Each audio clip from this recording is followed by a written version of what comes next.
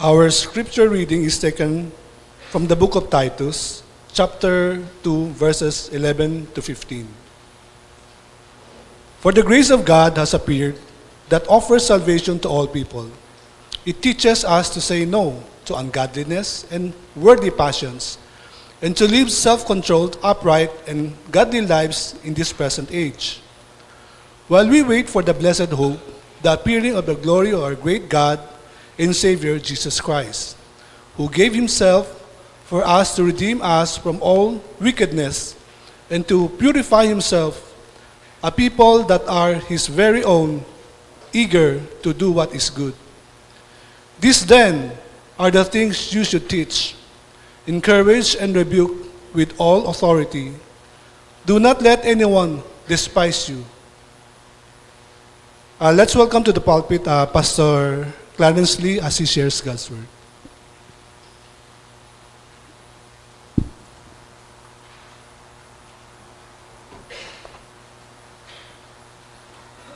Good morning, church.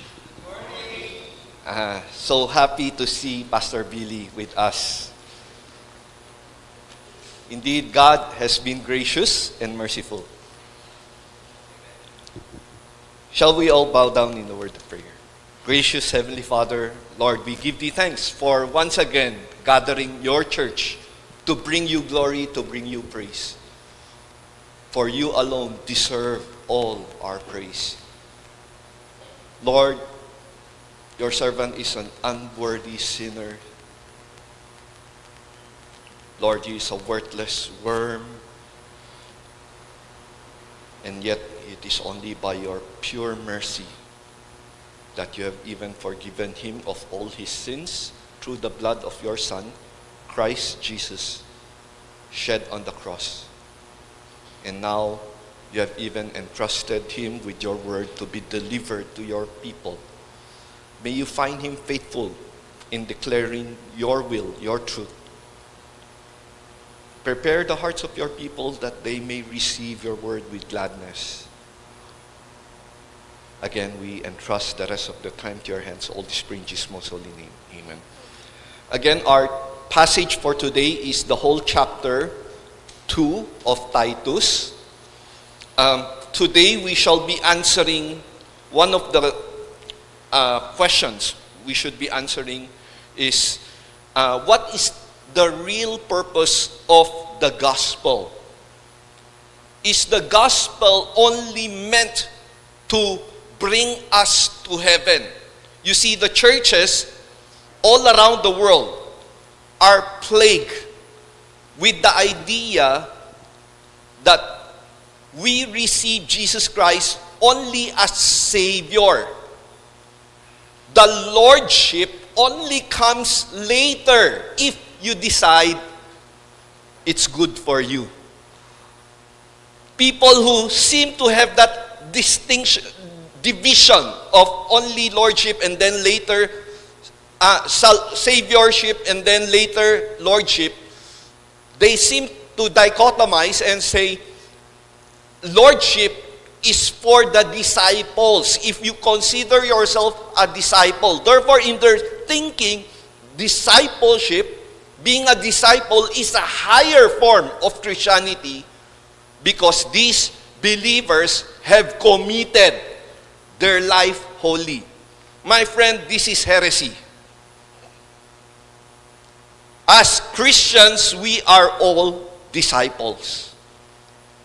So when you share the gospel, don't just share to them the way to heaven. Share to them that it is expected of you to accept Jesus Christ as the God of your life, the Lord of your life. We should no longer be sinning as a way of life.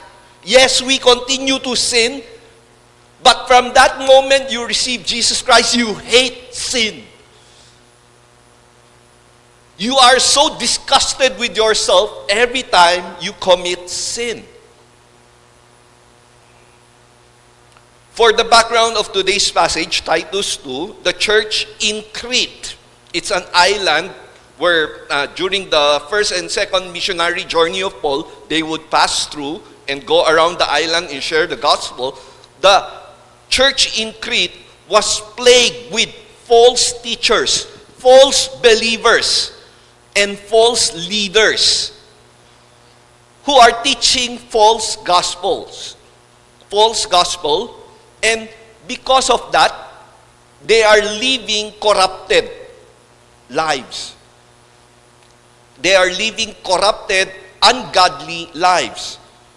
Paul then encouraged Titus. He left Titus there to continue to teach and live out the right gospel, showing the true purpose of the gospel of Jesus Christ.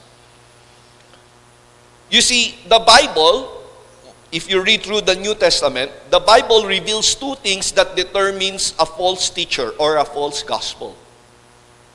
Many times in our modern generation, when we talk about false teachers, we are thinking that, these are the people who have a different doctrine, who teach a different doctrine. Yes, true. But if you carefully study and understand the writings of Paul, of John, of Peter, many times, most of the time they spend in revealing these false teachers, they show to us that not just their teaching, but their life. My friends, think, if I have a pastor who is basically preaching the right gospel, but he lives a very ungodly life. So, he was trained theologically, graduate of seminary, but he continues to live a very ungodly life, a very sinful life. What the apostles is telling the church, he should not be even your leader. Why are you putting him as a leader? Why are you putting him, or why are you considering him as a teacher? You see, these two goes hand in hand. So, two things that determines a false teacher, false gospel, and most of the time, these two things go together. Number one, false teaching, doctrines. Okay? This affects salvation. Okay? So, when you have a church who teaches a false doctrine, a false gospel, that means if you are part of that church, practically speaking, you are not saved. So all the people in the kingdom of Jesus Christ, of Kiboloy, are not saved. All the people in Iglesia ni Cristo is not saved. Okay? If they follow their teaching, their doctrine, if they are really aware. Second, ungodly life. Again, if this person is living a very ungodly life, this should not be a teacher in the church. He should not be a leader in the church. So that is the background of our text for today. Paul is dealing with the churches in Crete. He left Titus there, who is pastoring the churches, and he's telling Titus to remain faithful in sound doctrine, because those leaders in the churches right now are not, by their life, they are showing that they are not real gospel teachers. If you look at our passage for today, look at the color yellow. How many times do you see the word sound? 3 times. So Paul is very insistent. The gospel must be sound, healthy. This word sound is used 9 times in the epistles in the New Testament. 5 times is used in the book of Titus. And in chapter 2, we find it 3 times. Whenever this word is used, it is always used in the sense that the truth produces spiritual well-being. Okay, so we always ask, is it sound? Meaning, is it producing what it's supposed to produce? Is it doing what it's supposed to do? What it is meant to do? So there's that focus on the right doctrine and theology, or living good, productive lives. Now, as a church, let me ask you a trick question. Okay? If you were to choose, okay, between 2, would you rather have right doctrine and theology, or would you have your church living good, productive lives? Huh? Of course, we want both, right? But if you were to choose one, okay, doctrine, prerequisite for godly lives. If you are just after the God, if you just focus on godly lives, mag-Buddhist na lang tayo. Right? Again, doctrine is more important. And if we focus on doctrine, right theology, I believe we are giving the Holy Spirit a library to work on in our hearts, to convict us of our sins. Versus that vague idea na what is good. Later we'll talk about what is good and what is godly. What's the difference? The Bible actually argues for godliness, not goodness. Okay? Again, kung goodness lang pinag-uusapan, mas magaling yung mga tsutse. Right? Because they're trying to buy their way to heaven, to nirvana. So, I tried to diagram our passage for today.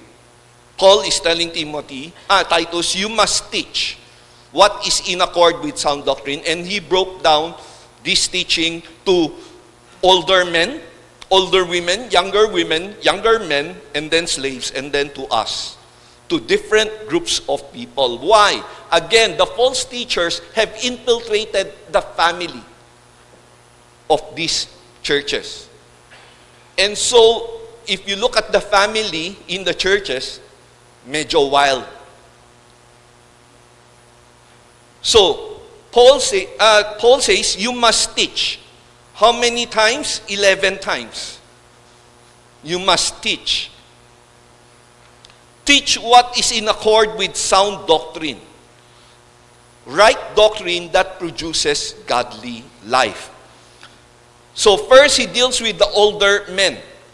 The older men, how do we consider older men? Over 60. So hindi pa ako. Young men pa ako. But I would like to be considered older men, if you look at it. Okay? Older men should be temperate. Nephalios in Greek. It means sober, vigilant, and clear-headed. Okay? So, sober, vigilant, and then clear-headed. And then worthy of respect. In Greek, seminous. It's dignified, serious-minded. Again, this word is actually repeated for the different groups. Okay? It's a requirement for the different groups. The older men, the older women, the younger men. We are to be worthy of respect. Dignified. People would respect you. People would look up to you. Serious-minded. It's not that we don't crack jokes, but you are known to be someone to go to when people want an honest opinion, a healthy opinion. The opposite of these are clowns. Okay? Wag ka pupunta dyan. Kalokohan lang makukuha mo dyan. That's the opposite of this word. You're not supposed to be clowns, but you are supposed to be worthy of respect. By the way, when we go through this, yung opposite, ibig sabihin, yung mga false teacher, yun. So yung mga false teacher, patawa ng patawa. And people like that, right? And then, the third is self-control. Saphronas in Greek. Sensible. You make sense. You see, the church will always face troubles. We need people who are sensible, who talks sense. And then sound in faith, in love, and in endurance. Sound in faith means trusting in God. He trusts in God. Okay? Whenever there's a problem, the first thing, the most important thing is that he relies on God. He trusts in God. Second is sound in love. This word, of course, is agape. Again, it's all give. There are three loves word used, okay, in Greek. It's eros, phileo, and then agape. Eros is erotic love, all take. This is what you call puppy love. Gusto ko eh. Okay. And then, phileo love is brotherly love. It's a give and take. Okay? But agape love is all give, sacrificial love. Older men have gone through all those years, and they should have learned as a Christian what it means to really love in the Lord. And then to endure, sound in endurance. To persevere patiently as we wait for our hope in Christ Jesus. We should persevere. The word means to carry a load, a heavy load for a long period of time. Yesterday, while I was driving, I was reflecting on this, and I'm known to be, I can take pain. Okay? Mataas ang pain tolerance ko. But then, when I really think about what happened in my life, I can hit the wall. It's painful, but I like it. But what I cannot bear is yung slow pain, small, slow pain na pangmatagalan. Enduring. So, yun yung problema. It's the enduring. The pain is there, and you don't know when it will last. When it will stop. Okay? So, again, it's being, everyone can somehow, kayang tiisin yung pain. But again, for a long period of time, without knowing when will be the relief is the problem. And we should all learn perseverance. Patiently waiting for our hope in Jesus Christ. You see, for the older men, years should have already brought not just an increasing intolerance, but an increasing tolerance and sympathy for the views and the mistakes of others. So you want to see godly older men in the church who have grew up gracefully over the years in the Lord, who are able to accept the mistake, the views of others, and just smile if it differs with him. Because nadaanan ko na yan eh. Sige, bata ka pa. I'll just give you time. We know better. Right? So that is for the older men. Now, for the older women, they are to be reverent in the way they live. Meaning, again, dignified, worthy of respect, respectable in a godly sense. And not to be slanderers. In Greek, it's me diabolus. From where we got the word diablo. During that time, by the way, this word is used 34 times in the New Testament to describe Satan. Many times to describe Satan. So, dati pa pala, in the New Testament, in our Bible, the word marites is already used very frequently. Slanderers. The Bible calls these slanderers, mga marites, little devils. They are me diabolus. Satan is the arch slanderer. He likes to malicious gossip, to destroy people. Again, older women should have grew up gracefully to be not slanderers. Hindi dapat tayong marites. And then not addicted to too much wine. This means you are not enslaved with wine. Can we drink wine? Yes, but not enslaved to wine. Of course, this doesn't just involve wine. This involves other toxic substance, right? To teach what is good. In Greek, kalodidaskalos. To teach what is good. Things that pleases God. Okay? That means we study the Word of God, we practice it. That's my message for 2 months from now. We should have studied the Word of God, practice it ourselves, and then we are able to teach to other people. And then, because we ourselves have practiced and learned and practiced godliness in our lives, then we are able to train younger women by example.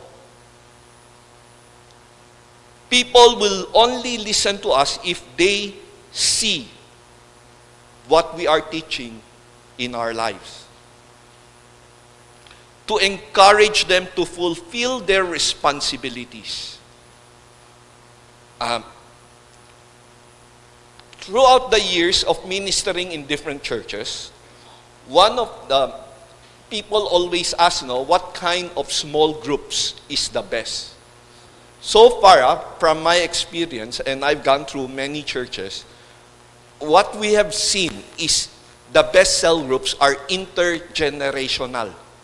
Meaning, in that cell group, merong young people, older men, older women, younger men, adult, intergenerational.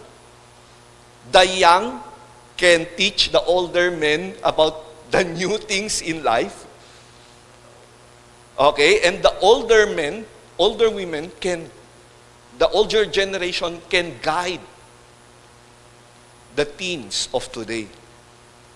So far, we have seen very active, very faithful group who are intergenerational versus those na yung couple-couple lang.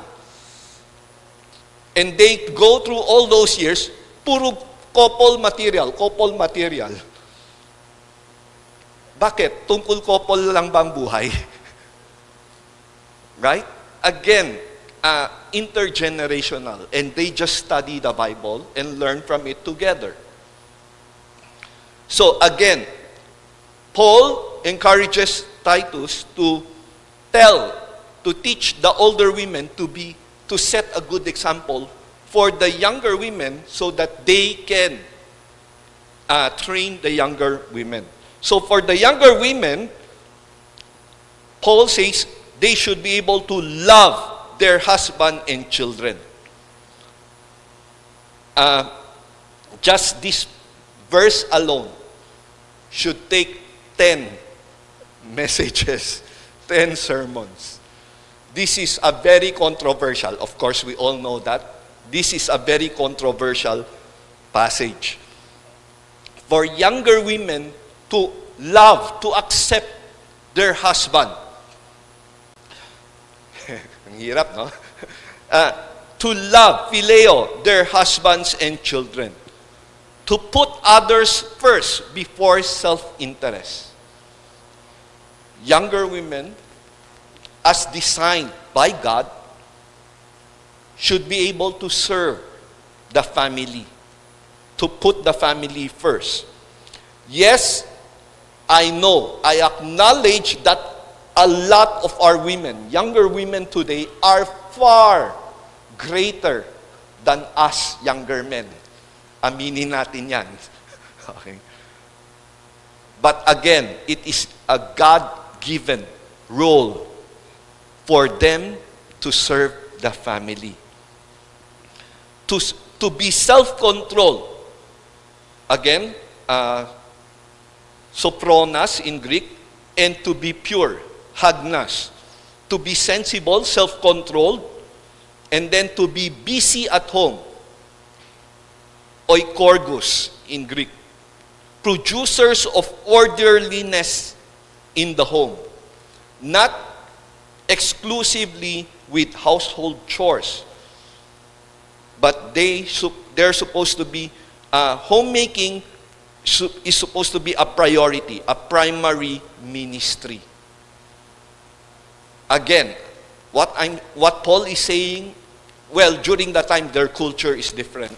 But again, it's not bound with culture. People say it's because women during that time were not educated. They were not given opportunity to get education. And their culture is men over women. Again, when the Bible commands that, it is not bound by culture. It is a general rule.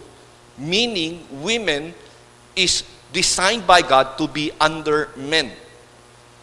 And so, you just have to accept that and serve faithfully in the capacity that God has allowed you to serve in the family. Yes, you are more intelligent, mas magaling, but again, younger women should learn to be able to function well in that role that God has given her. Producers of orderliness in the home. Helping, now, the question here, one of the question here is, are women of today allowed to be, to go out and work? Okay? Helping with family income is possible. And in the Old Testament and even in the New Testament, there are examples. Proverbs 31 tells us that women are supposed to be good investors. Okay? Helping out in the family income is possible if agreed with the husband.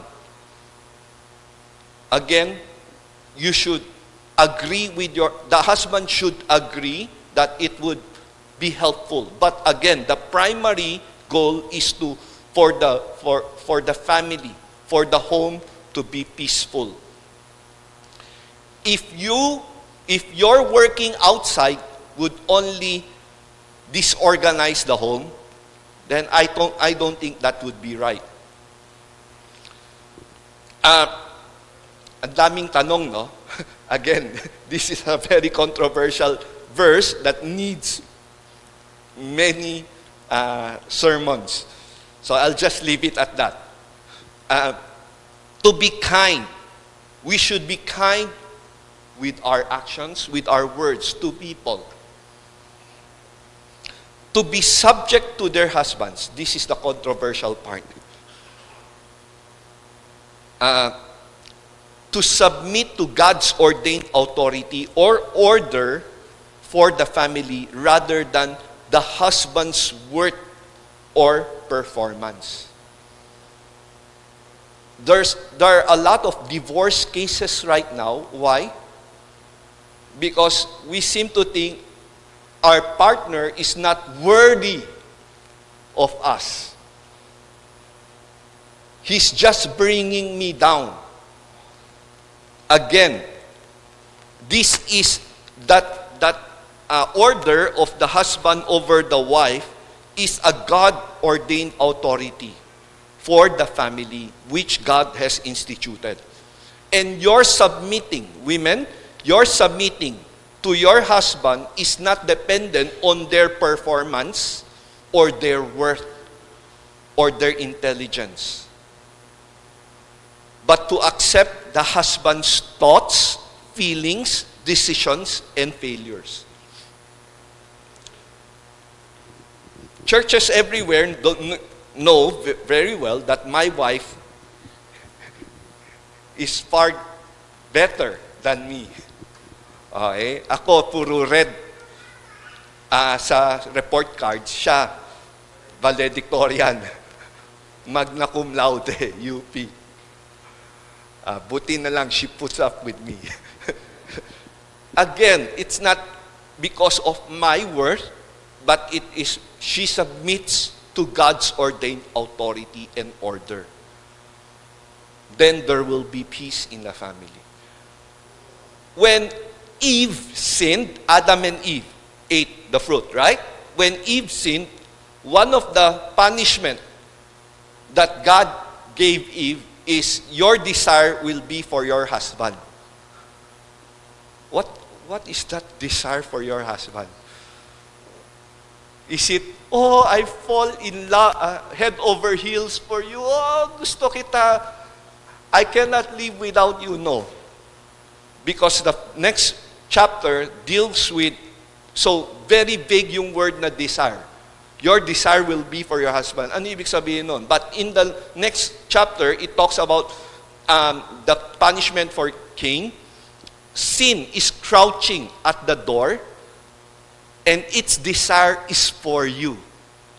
So what does that mean? Sin is waiting like a lion at the door, and it is waiting to pounce on you. So apply that idea to Eve. Your desire for your husband is you would want to pounce on your husband. Gusto mo gawing under desire. You would like to overrule his authority. And so, again, we should just submit to God's given authority and order. For younger men,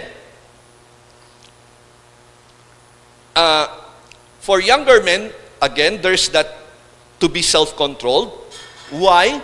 Because younger men are reckless, unrestrained in conduct. Okay? Mga binata dyan, very reckless. Go, go, go. Unrestrained. That's why I want to be identified with the older men. So, again, we are bound to be clowns, to make a fool of ourselves because we are reckless. But we are called to be self-controlled. As Christians, with the right gospel, we are required to be self-controlled. To set them an example. This is for Titus, to use himself as a young man himself. To set an example for the young men in the church in doing what is good.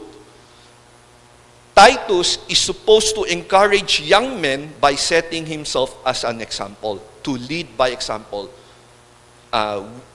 We need to see to be able to follow. In everything, in your teaching, show integrity, seriousness, and soundness of speech that cannot be condemned. Why? Because this world this corrupted world is just waiting for the opportunity to condemn us and tell us, is that what Christianity really is? I look at your life and it doesn't equate with what you are saying. So integrity is consistency even when nobody is looking or when nobody even knows. Seriousness is dignified, again, not clowns. Speech that cannot be legitimately criticized. Again, people will always throw accusations to us, Christians, because they hate the gospel. When you really share the right gospel, it attacks their lifestyles. And they would just want to throw accusations and criticize us. The Bible tells us, let it not be a legitimate criticism. Let it be a lie kaysa totoo. Then slaves. Again, why slaves? Because again, during that time, household have slaves. And the slaves were influenced by these false teachers to go against their owners, their boss.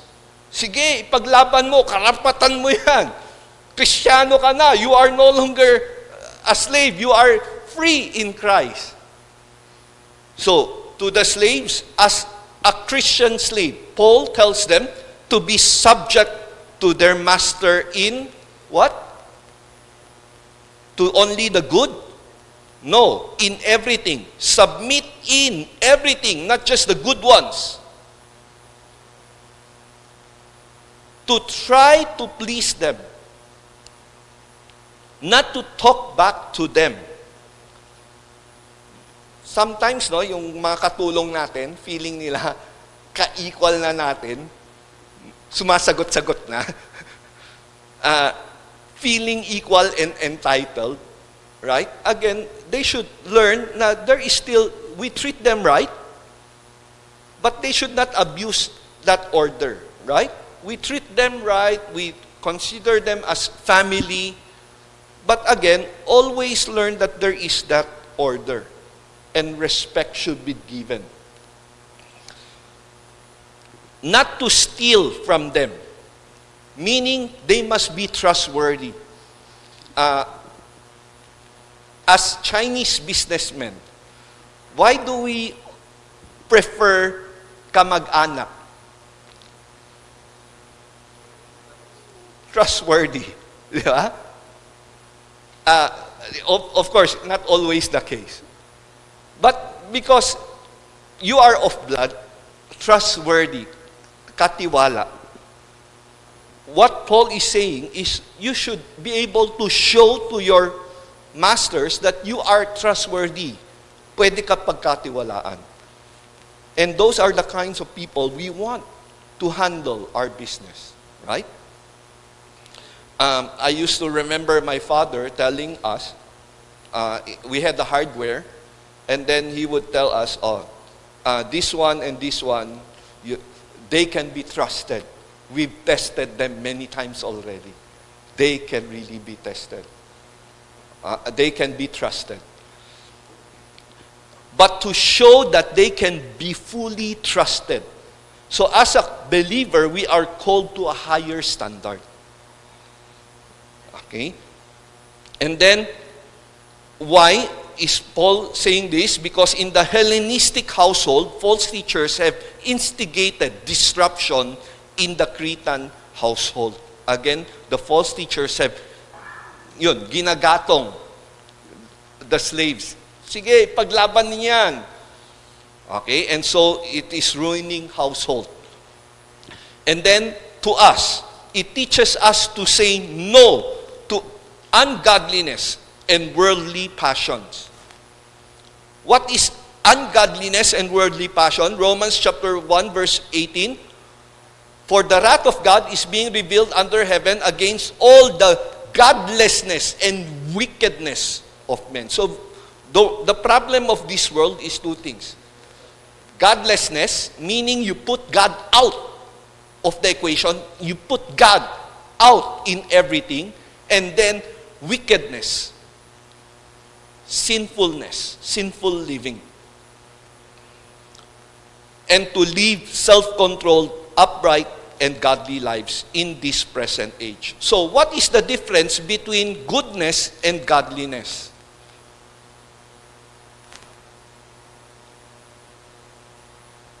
The world can determine by their own standard what is good and what is not. Just like the Buddhists came up with their teachings about goodness, to treat others fairly and everything. Yes, that somehow is in line with the Bible, but godliness, what we are taught is to practice godliness. Meaning you do your good thing with God in mind as your master, as your Lord. Let me illustrate it this way. If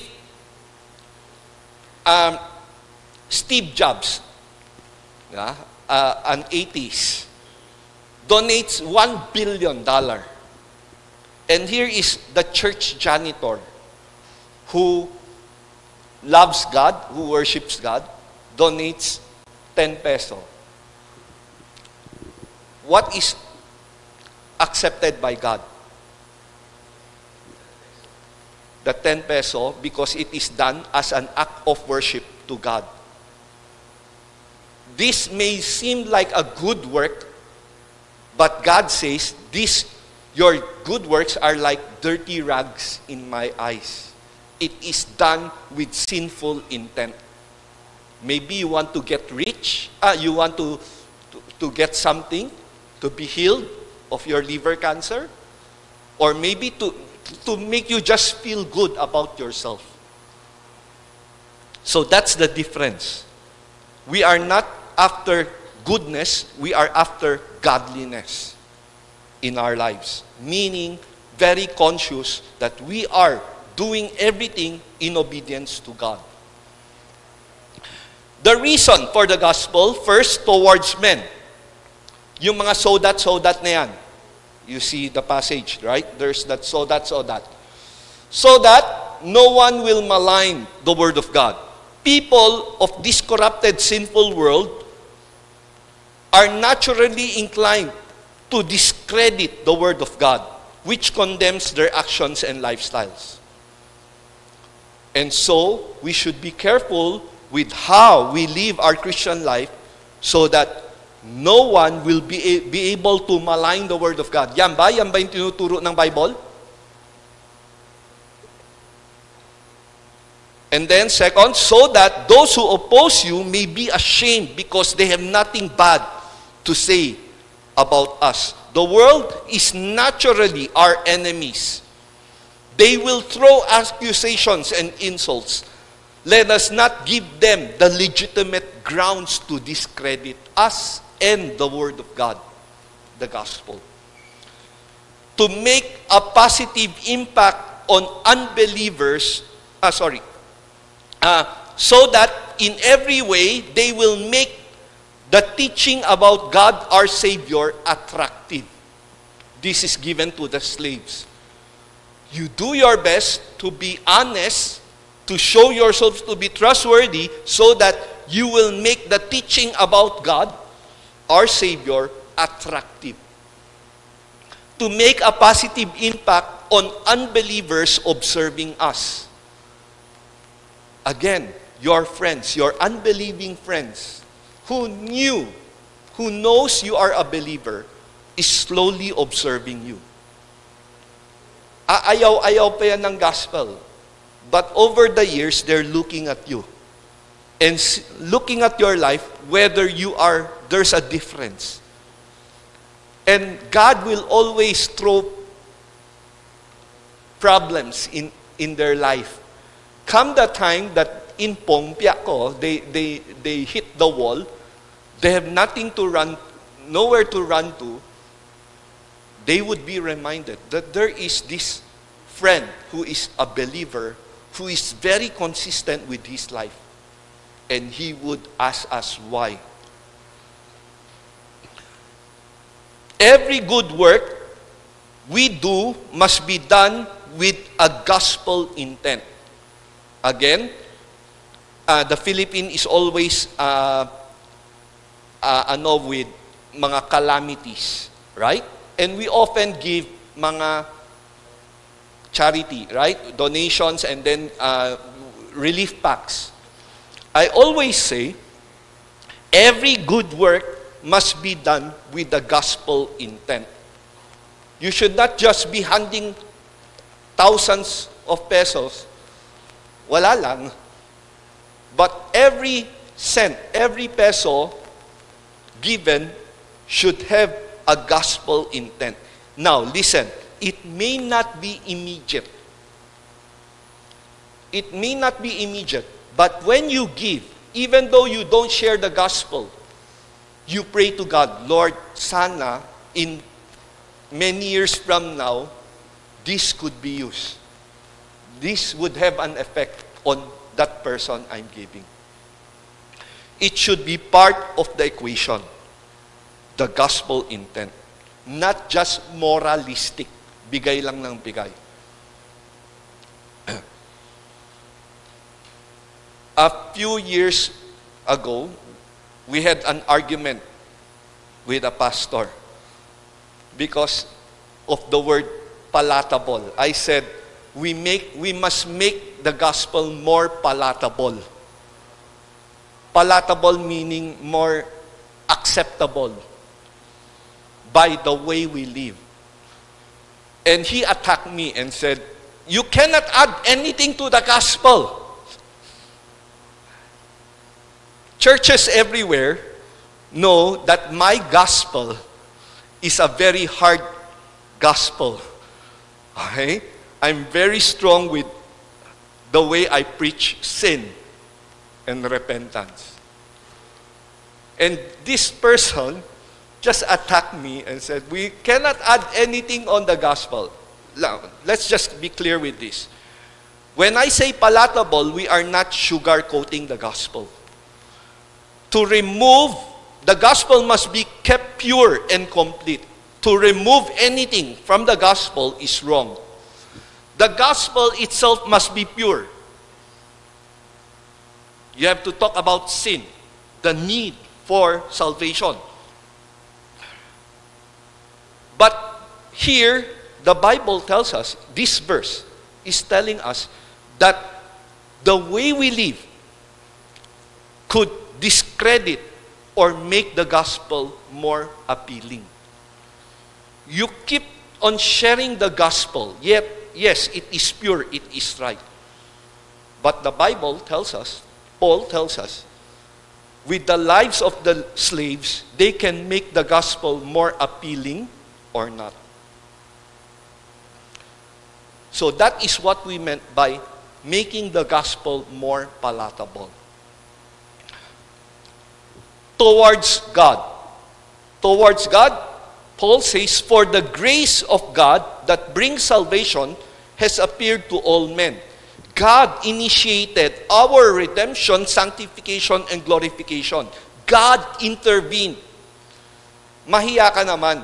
God is the one who initiated this salvation.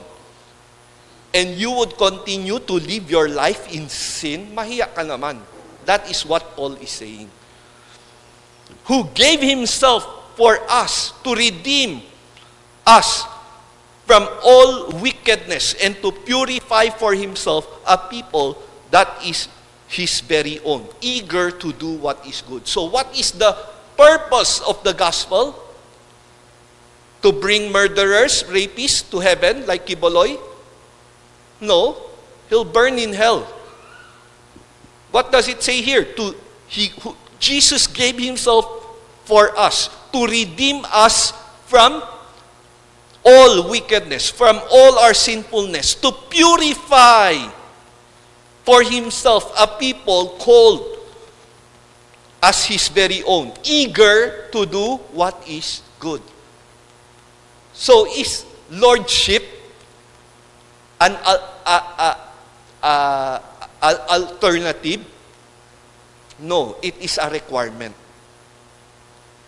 The reason God saves us is so that we can be his people, eager to do what is good, called his very own, purified. Our salvation comes with a very heavy price, the death of Jesus Christ, our Lord and Savior.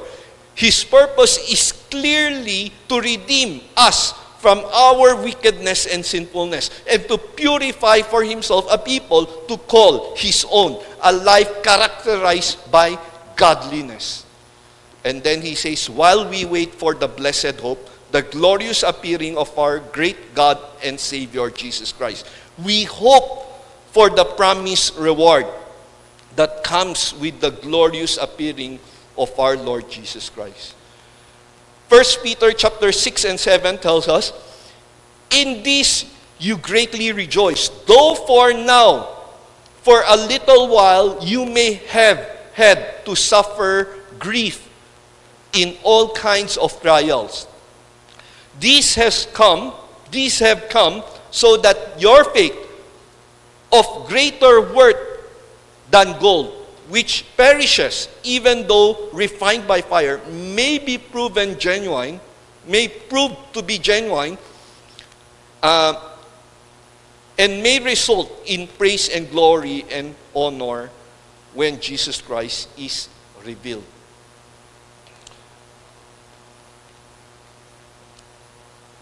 And then Paul ends with saying, these then are the things you should teach, encourage, and rebuke with all authority. This is the right gospel. And you would know the right gospel if first the doctrine is right, it is sound, and then you look at the life. Encourage and rebuke with all authority. Do not let anyone despise you. Teach, encourage, and rebuke with all authority. So as a conclusion, in MGC New Life, where my wife is now teaching, I used to be a teacher there for more than about 10 years. We had a new para sa akin, but matagal na pala, yung driver. They got a driver, and more than 5 years na with us. I think, may 10 ba? May 10 years na. Recently got baptized. A few months back. 3 months back. Got baptized. 10 years with the school. In his testimony when he was baptized, sabi niya, he praised God because he got hired by the school, and then the school is big on sharing the gospel. Day in and day out. Sharing the gospel. Makita mo talaga, yung priority is the gospel. During Christmas, any opportunity, share the gospel to people outside, inside, and everything. To parents and everything. He's the driver. He comes in every day, brings teachers in and out of the school, brings students in and out of the school. Sabi niya, all these years, he's observing quietly. He's looking at the lives of these teachers, these office staffs, these students. Are they really living out what they are preaching? And his conclusion, in the span of 10 years, yes. And that's why he decided to be baptized as a Christian. My friends, people around you are looking at our lives. Yes, we are so big in sharing the gospel. But again, does our life show the real gospel?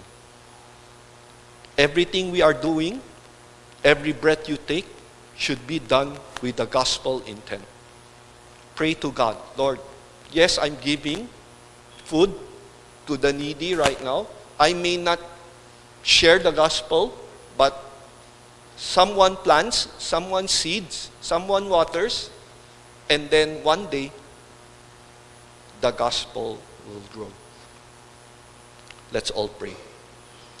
Gracious Heavenly Father, Lord, again, we give Thee thanks that through Your word, You reminded us of the purpose of the gospel. That first, it must be sound, it must be pure, and that it is by design supposed to affect our very lives. For You have sent Your Son, Jesus Christ.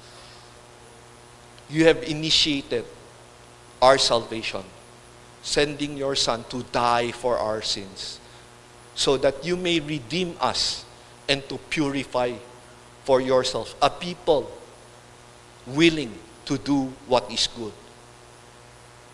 And so we offer each one of us into Your hands, Lord. Use us mightily, O Lord, for Your glory, for Your gospel. Let our lives be a pleasing aroma that rises to You. And one day, we just want to hear those words, "Well done, my good and faithful servant." All this praise in Jesus' most holy name. Amen.